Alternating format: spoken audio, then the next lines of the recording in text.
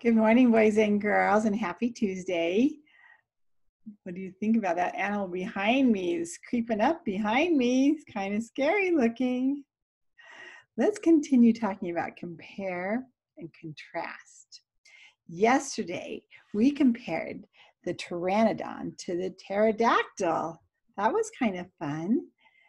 When we compare and contrast, we notice what is the same and what is different. I noticed this dinosaur had feathers, and I thought that was interesting, that while those pterodactyl and pteranodon, they're not birds because they don't have feathers. Here is a dinosaur that does have feathers. So today, we're going to compare and contrast the pterodactyl to this new creature. Let's start reading about him. This is called the Velociraptor. Velociraptor ran. Velociraptor was a kind of dinosaur. It lived millions of years ago. It is extinct. Velociraptor was small. It was the size of a turkey.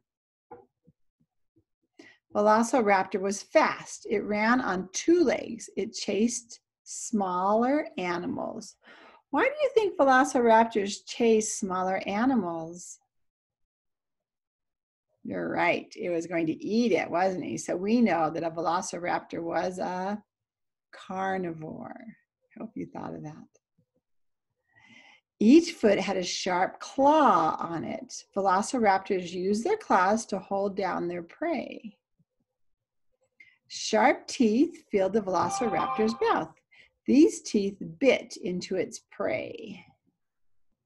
Velociraptors had a long tail. The tail helped velociraptors balance. Velociraptors had feathers, but it could not fly. The arms were too short. Why would short arms make it hard to fly? Feathers may not have helped feathers may have helped the velociraptor stay warm.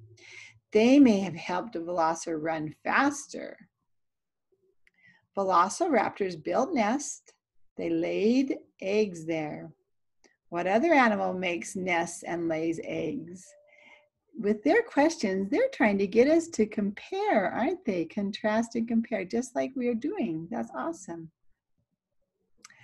Parts of a velociraptor: teeth, tail, feathers, claw, legs, and arms. Pictures: balance. Balance means to keep steady and upright. There we go. Claw is a hard, sharp nail. Extinct means no longer alive. And prey, an animal that is hunted by another animal. So this little guy right here, is the prey. And the velociraptor is the predator. You knew that one. Good. Okay. Let's go to our compare and contrast paper.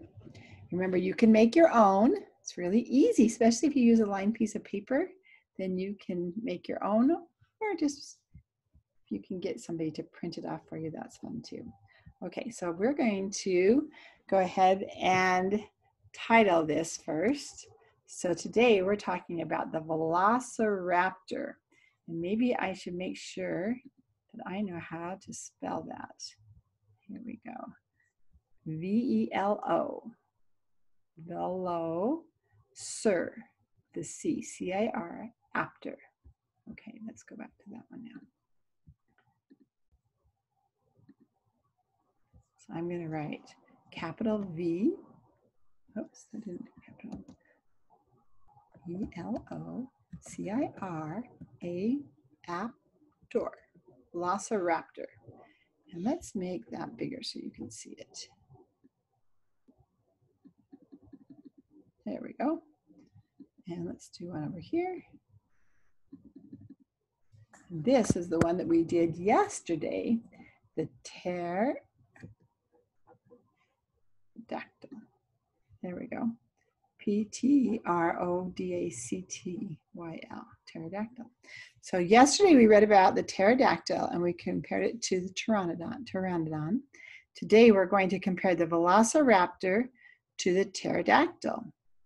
Okay, so this section right here is something that they have in common. And guess what? Right away, we can say that they both are reptiles. Reptiles. Okay? Or something similar to a reptile, right? Cold-blooded. They both are extinct.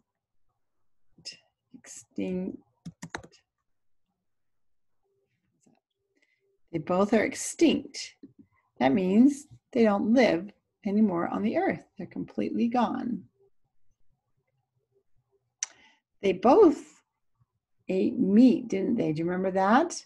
The pterodactyl ate fish, and the velociraptor eats little animals. So we call that a carnivore. Did you think of some other ones? I hope you did. Add two more ways that they're the same. I'll let you do that on your own. Ways that they are the same.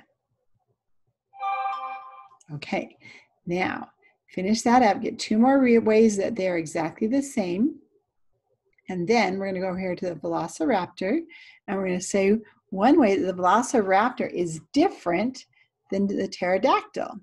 So the velociraptor had short arms, where the pterodactyl had wings, right? How about size? What did they say the velociraptor size was? Do you remember? Size of a turkey. Remember the pterodactyl? What size it was? Size of a chicken. Yeah. So we got the size of a turkey, the size of a chicken versus the size of a chicken. So they're similar. So which one's a little bit bigger? Yeah, the velociraptor is a little bit bigger, huh? Good. What about feathers? Do the velociraptor have feathers? Yeah. Even though it didn't fly, it was the one that had feathers. And the pterodactyl has skin. Scaly skin. Okay. If you can, think of one more way that the pterodactyl and the velociraptor are different. Think of something about the velociraptor that's not the same as a pterodactyl. And do one on this side and this side. Or add some more things that are about the same. Either way is okay.